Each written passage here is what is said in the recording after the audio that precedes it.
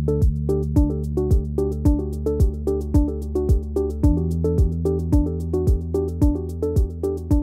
this example, I'm going to show how the Human Factors Risk Manager software tool can be used to analyse human error in the use of medical devices. And I'll try to illustrate how the tool can be applied both during the design process and during the analysis of an existing medical device. So the way this analysis works is we use a process called hierarchical task analysis, and you can see on the screen at the moment we have an overall activity which is to carry out a patient sample analysis with this particular medical device. So we set the goal out and then we set out what the preconditions are. In this case, the precondition is that there is a patient sample available. We then define what are the subtasks required to actually carry out this operation using the device. And then we also have to put in a plan. The plan describes how the individual subtasks are carried out based upon the conditions that are present when the device is used. So in this example, if you're using this tool for development purposes, we could actually begin by setting out the overall objective of the medical device, and we could then break down that objective into a series of separate functions that have to be carried out by the user. So those functions could, as you can see here, prepare for sample analysis, mix the sample, so on. So in this form of analysis, we functionally break down the various activities that are required to operate the device. You can see a little cross here. That means there's more detail at another level about what you have to do. In this case, we see that to prepare for sample analysis, we do steps 1 and 2. If a non-type X syringe is used, we do 3. If the sample is in a safety X syringe with a safety X cap, then we do 4. So the plan directs us to the different steps depending on the conditions. The other thing to say is that as part of the analysis we define who uses the device. Now, in medical devices they're used by a single person, but it's quite feasible that with more complex devices different people carry out different operations. So this is why we have a method here for entering the agents or the person, which are people who actually use the device. So as you can see, we can analyse the task, and as the design proceeds we can put more and more detail into the analysis of how the device is going to be used. The other thing to say is that we're interested in what different activity types are involved in using the design. So here you can see that some activities which are coloured yellow here are actually actions. Other activities in this pink colour are selection activities. Other activities like verifying and checking are checking activities. Each of these different activities could fail in a different way. So that's the second part of the analysis, which I'll describe in a moment. But if we have an existing device, we would perform a similar analysis of breaking down the use of the device into a series of subtasks, which eventually describe everything that needs to be done to operate the device. Whilst we're doing that, we can record the details of the analysis in a table here. You can see that every time we modify the information here, for example, if I added another box to this box, that would be reproduced as a new box. If I take that box away, you can see that that box just disappears. So this gives us a very flexible way of collecting information from existing users, or for gradually developing the design structure as we go along. But the most important thing is the analysis of potential use errors. So the risk analysis is the second part of the process, which I'd like to describe now. So for a moment I'll just remove the table and we'll focus on the steps themselves. So if we felt, for example, lifting the handle into a syringe position, if you made a mistake in that area, that would have a significant consequence. We could start to analyse the potential mistakes.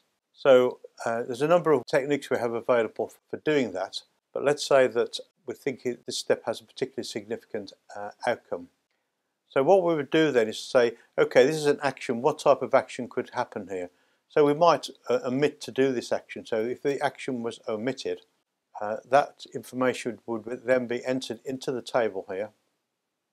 If I reproduce the table again, I go to that particular step, which is step 3.2. We can see that we've said that for step 3.2, the activity type is an action, and the action could be omitted. So we've chosen from a list of significant failure modes, which is the same as this list here.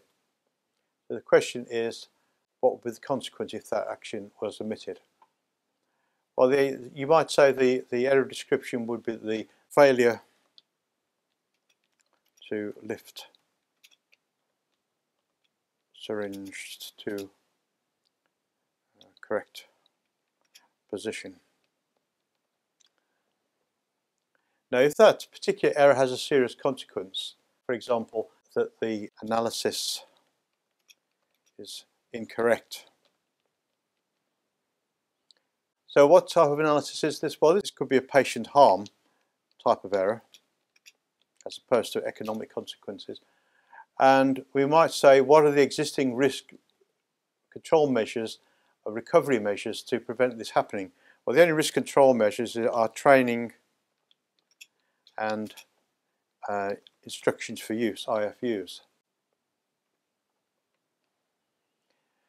You might say, well, what sort of performance influencing factors are there? Performance influencing factors are factors in the context of use that could have an impact upon that error. So maybe, and these are outside the design of the device, but they're still significant. If I say, for example, distractions.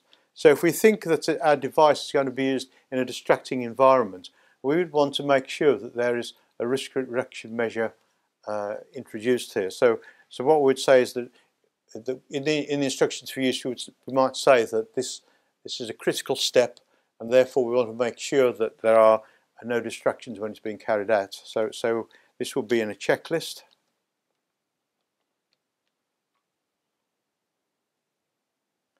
And we might want to insert a warning there also.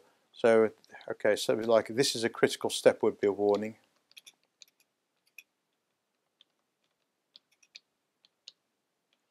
So that's just the example of the type of risk analysis that we can do with this. And since it's critical, we can go into the risk tab here, and we can say, yeah, this is a high likelihood of error and a high consequence. So that then labels that up as something that we need to take seriously. Now it's become red, as you'll see.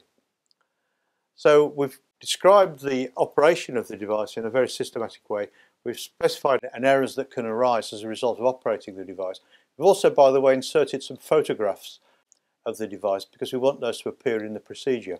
So we've now carried out our risk analysis, which is captured in this risk assessment document. If we now create a procedure from that risk analysis, or an IFU from that risk analysis, or a training regime, this can be done automatically by this process. And so you'll then see that when that's been done, the software automatically opens a Word version of the new procedure. So here is the overall subtasks that have to be carried out. Here are the separate, it is the description of these subtasks and warnings which are embedded in the text.